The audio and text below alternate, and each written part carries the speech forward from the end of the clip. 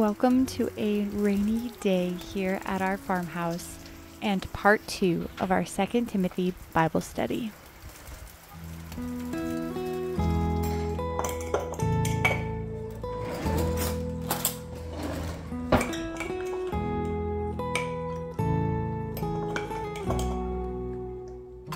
As I am making breakfast for the day, which is a blueberry puff pancake or Dutch baby, whatever you like to call them, I have this recipe linked below. Instead of doing a whipped cream or syrup topping, I am doing just powdered sugar and lemon juice, like a lemon poppy seed muffin icing on top. It is so delicious. I'm reminded that what we put into our bodies, what we feed our bodies with, that's what our body has to go off of for energy, for nutrition, for growth. And the same can really be said spiritually. What are we feeding our bodies throughout the day in all of the small moments of what we listen to, what we watch, what we take in? How are we spiritually feeding our bodies? As we dive into 2 Timothy chapters 3 and 4, if you missed the video on chapters 1 and 2, I will have that linked, as well as I have a free Bible study that you can download to follow along with so that you can really dive into scripture and apply it to your life and see how God is talking to you personally. We will see that Paul and the Holy Spirit are really talking about what is happening with us internally and change that needs to happen so that we are not godless, that we can be true followers of Jesus, and not just in our words, not just saying we believe, but having our beliefs actually change who we are, how we act, what we think, what we say. And I pray that this study on 2 Timothy, these beautiful scriptures that I will be reading today as you follow along with a day in my life, that they would be encouraging to you, life-giving to you, and convicting. So let's get started. 2 Timothy chapter 3, verses 1 through 5 say, "You must understand this, that in the last days distressing times will come.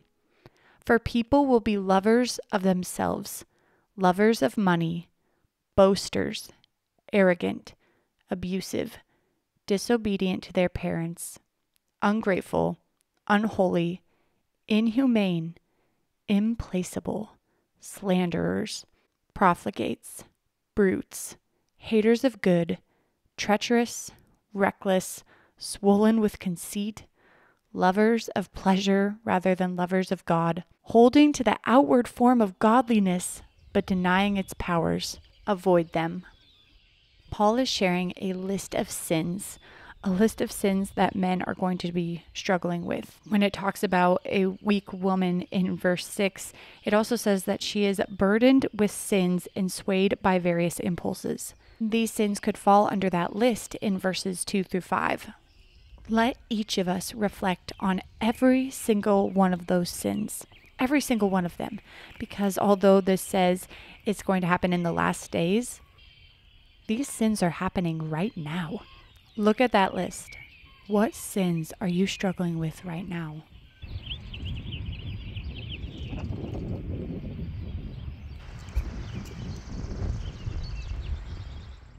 The devil is very active and very much at work here on the earth. He is whispering lies to us, feeding us past memories, hurts. He is trying to break our relationship with others. He's trying to break our relationship with God. And his goal is to bring us to these sins mentioned, these sins listed. But our focus needs to be redirected. I know mine does personally. Starting in verse 10, Paul is telling us how, as Christians, we are to conduct ourselves. We are to observe his teaching, his conduct, and aim at his life, at his faithfulness, at his patience, his love, his steadfastness, and his persecutions and sufferings. And of course, Paul was just filled with the Holy Spirit, right? But we are filled with the Holy Spirit too. So we can use Paul's life as an example, as a way to live. But we also have to remember, which is actually coming up in a few verses, that scripture is spirit inspired. It is written by God through the author, which means that the Holy Spirit God, he is talking about himself as well. At his life, at the life of Jesus, at Jesus's faith, his patience, his love, his steadfastness, his persecutions, and of course, Jesus's sufferings. Paul is telling us in verses 11 and 12, I endured, yet from them all the Lord rescued me. Indeed, all who desire to live a godly life in Christ Jesus will be persecuted. He also directs us in verse 14 and says, but as for you, continue in what you have learned and have firmly believed. Paul is telling us in verses 15 through 17, you have been acquainted with the sacred scriptures, which are able to instruct you for salvation through faith in Christ Jesus. All scripture is inspired by God and profitable for teaching, for reproof, for correction, and for training in righteousness, that the man of God may be complete, equipped for every good work. We have God's love letter to us. We have it in our hands. Chapter 4 tells us what to do with it. He says, I charge you, preach the word, be urgent in season and out of season. Convince, rebuke, and exhort.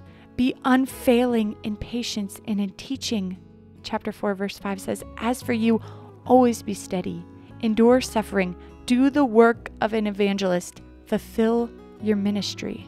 These are personal instructions to us from God.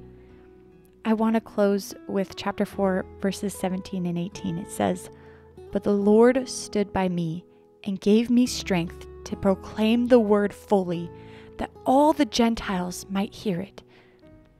So I was rescued from the lion's mouth. The Lord will rescue me from every evil and save me for his heavenly kingdom. To him be glory forever and ever. Amen.